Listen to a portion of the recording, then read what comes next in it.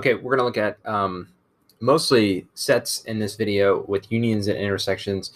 However, before we do, let's talk briefly about the real numbers and how they are organized or how they are categorized. They can be broken up into sets themselves. So we have the natural numbers, which we use N to represent the whole numbers, which we use W. Integer, we use Z.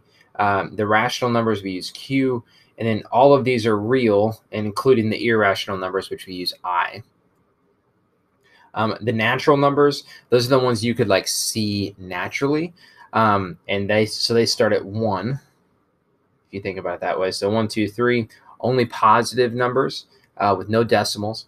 Whole numbers include 0. So now we include 0 and then all of the natural numbers. So we can say natural numbers are a subset of the whole numbers.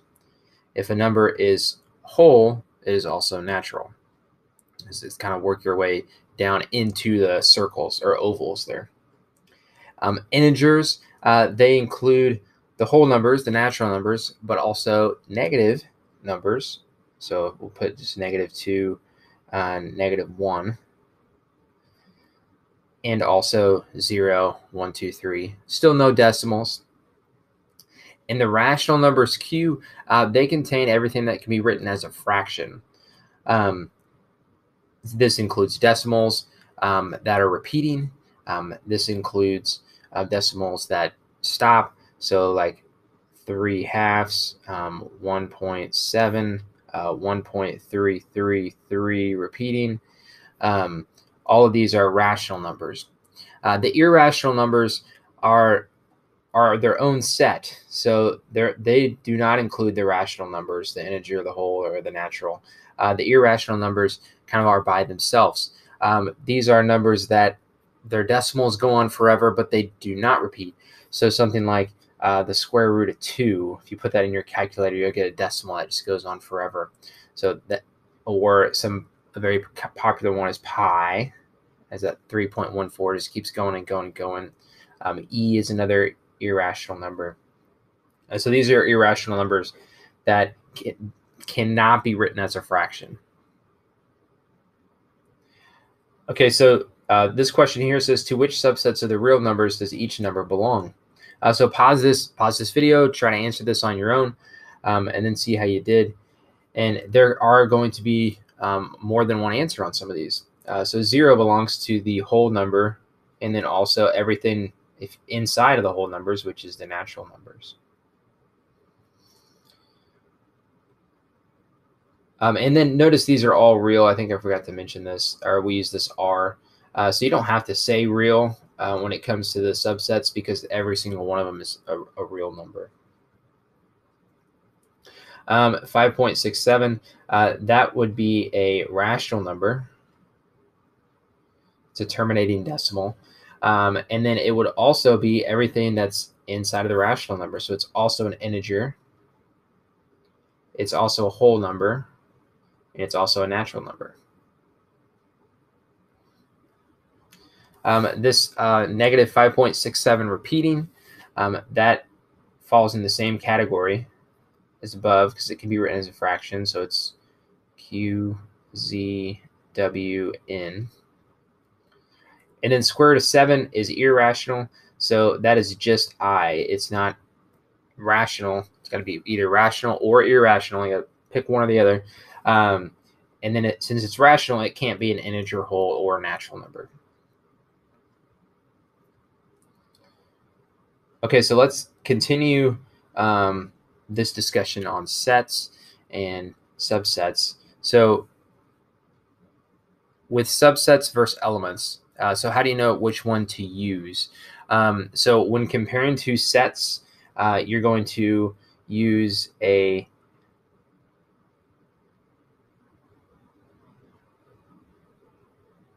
and this is for notation. It's a little unclear. So when comparing two sets, the notation you'll use are like an equal sign or not equal to. And when comparing a member or an element and a set, you'll use the element of or not an element of. And so this is just to kind of clear up notation. So we could say like set A is equal to set B, but we wouldn't say like, we wouldn't say A is equal to 2 or 2 is equal to A. If it belongs to set A, we would say A is an element of, whoops, that's not right. We would say 3 is an element of A for some of the notation stuff. Okay, so here, these are true or false questions. So there's some examples. We just want to know if these are true or false. And so here you're given A, the set is an odd counting number smaller than 10. If you're given these in words, especially if there's not that many values, probably a good idea to write them out. So an odd counting number smaller than 10 would be 1, 3, 5, 7, and 9. So counting number also is another way to say it, like the natural numbers. So it doesn't include negative. And then, okay, so now we're ready. So A is a 1, 3, 7, or 1, 3, 5, 7, 9. I should use my brackets there. And then this 3 dots mean they go on forever. Does it continue on? And this is false because it's got to be smaller than 10, so it will not continue on. This says 4 is not an element of B. So find B, and sure enough, there's 4. So 4 is an element of B. This is also false.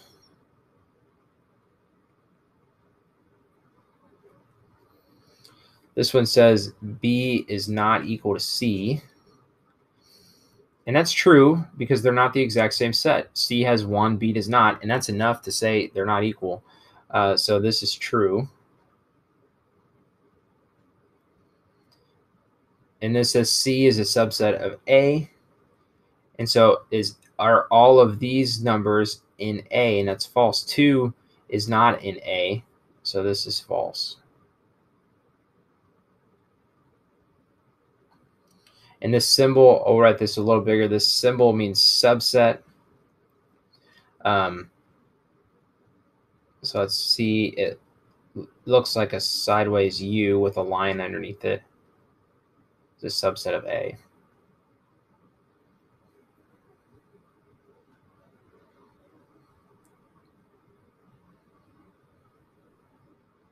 So let's look at another definition. A and B are sets. If A and B are sets, and A and B is A union B. What this means is the set of elements of A or B, or it means all the elements in both A or B. The notation is this big, it's a union symbol, or a cup. It looks like a big U for union, which is nice to think about as you memorize. But that means to join them together. So it means one or the other or both. If this were A and this were B, the union would be in this Venn diagram. It would mean all of this. So it's what they, it's just putting them together, taking A, taking B, putting them together in one set. The intersection. So an intersection, A intersect B, we write as A with that upside down union. It's the cap B, and it's the set of elements of A and B. So it's what they have in common.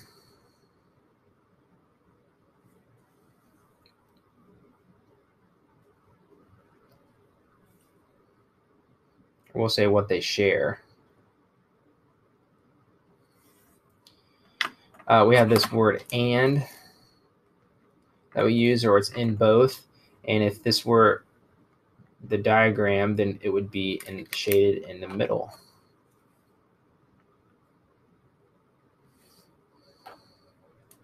An empty set, we use this notation, the circle with a line through it. You probably have seen it before, or might have seen it before with using no solution. It means there's no solutions in the set. That's why we use that. And it's a set with no elements. So it's not 0. It's nothing, which is confusing, but it's just the empty set. There's nothing in there. So kind of this last note here on this page, just to clarify, if A and B, or A intersect B, is empty, meaning there's nothing in common,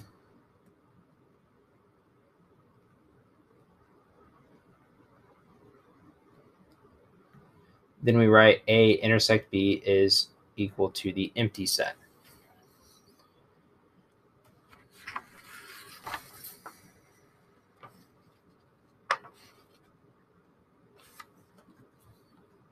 Okay, so, and then as I mentioned, the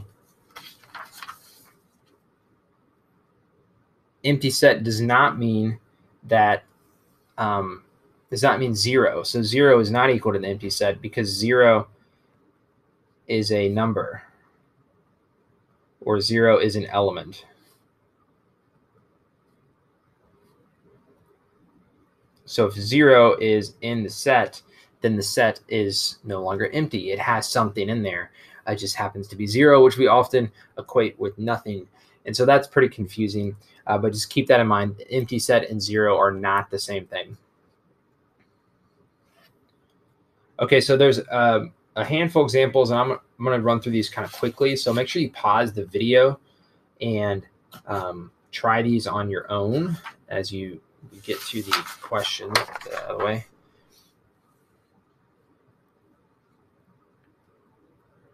And sometimes it's very helpful to draw pictures as you work through these and list out the sets. Use different colors to kind of keep track of what is what. It helps quite a bit too. Okay, so on A, this is D intersect F. So this is what they share or have in common. And so D and F, they both have a 3, because this is 1, 2, and so this dot dot means the pattern continues. So this F is 1, 2, 3, 5. Let's write that out actually. So D is 3, 5, 7, and then F is 1, 2, 3, 4, 5. So their intersection would be 3 and 5. They both have 3. They both have 5. So D intersect F is 3 and 5. And that's what we're looking for. That's the answer. Sometimes when you're seeing the set stuff for the first time, it's a little confusing to think, okay, well, what's the answer? What are they asking for? And that's it. So there's not a lot of steps, which sometimes gets confused with it being like, oh, there's not a lot of steps. It must be an easy question. That's not true. These questions are actually very difficult. And one of the reasons they're difficult is because there's not a lot of steps. If you're not really sure how to do it, you can't like look and see like step 1, step 2. Oh, I got confused on step 3. This is where I'm messed up. It's like you got to go back to the definitions, work through your thinking, and figure out where you're confused. But these are pretty tough questions. Okay, so if you have like parentheses like this, it's like order of operations. Find what's in the parentheses first.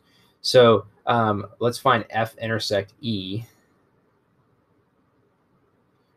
So F and E, what do they have in common? Well, they both have a 2 and they both have a 4. So this is going to be the set 2, 4. And now we're going to union that with D. And so we have D union F intersect E. This is just everything that they have. We'll put that on the next line here. So D is 3, 5, 7. So 3, and then I'm going to combine that with 2. Whoops. Let's change the order there. 2, 3, 4, 5, and 7 would be the union of those two sets.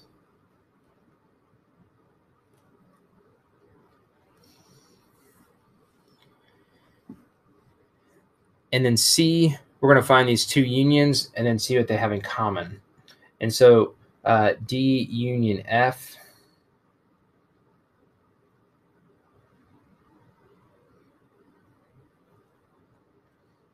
would be all of these things, and we won't write, well, I guess we will write that. So 1, 3, it'd be 1, 2, 3, 4, 5, and then 7. And then D union E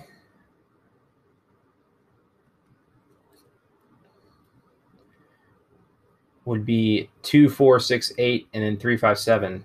So 2, 3, 4, 5, 6, 7, and 8. And then we'll put them together all over here, or not put them together, but what do they have in common? So they both have they have this 2, 3, 4, and 5. 2, 3, 4, and 5, and then they both have a 7.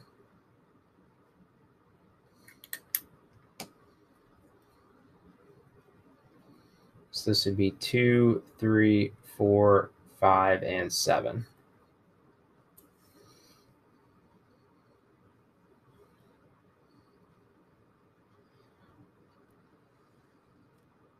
Okay, now you want to fill in the blank, and there could be more than one answer. So this is kind of just a note over here. Remember, element and not an element of is for when you compare an element. Since they're all numbers, we'll say this: a number and set, or number to set. And this is a set to set. So subset, not subset. You have to be talking about two sets. Okay, so 5, what about 5 and E union F? Well, E union F would be putting these together, and so 5 would be included if you combine those. So 5 is an element of E union F. 3 is not in E something F. So I want to get 3 out of there. So 3 is not an E, 3 is an F. So if I intersect those, if I see what's in common, they would not have a 3 in it. So 3 is not in the intersection.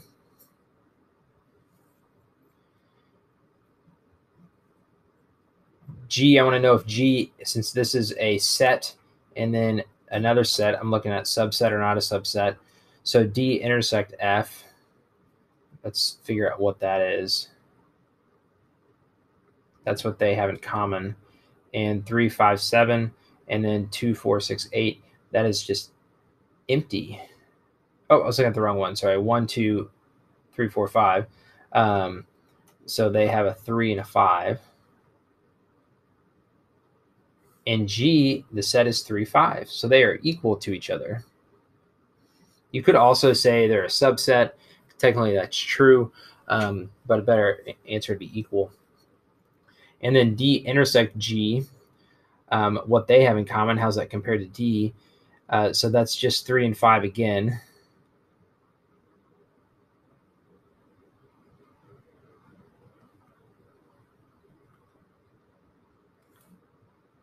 And then this is a subset of D. And you could know that because D is the intersection, then it's going to be a subset of D here. Okay, and then last couple examples here just about the empty set. So take a minute, pause the video, try these. So A union the empty set, this is false. It's not equal to the empty set because it will include all of A. A with nothing gives you A. Is D a subset of the empty set? This is also false. Because D has an element in it, it can't be, if you will, like smaller or fit inside of the empty set.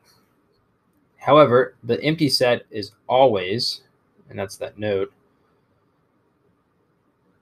a subset of another set.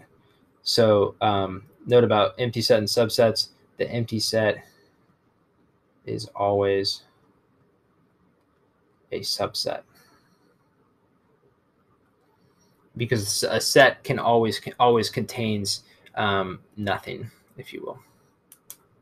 Okay, this is a lot to process, so I would rewatch this if you need to, ask questions, find some more information on this, and make sure you get some practice.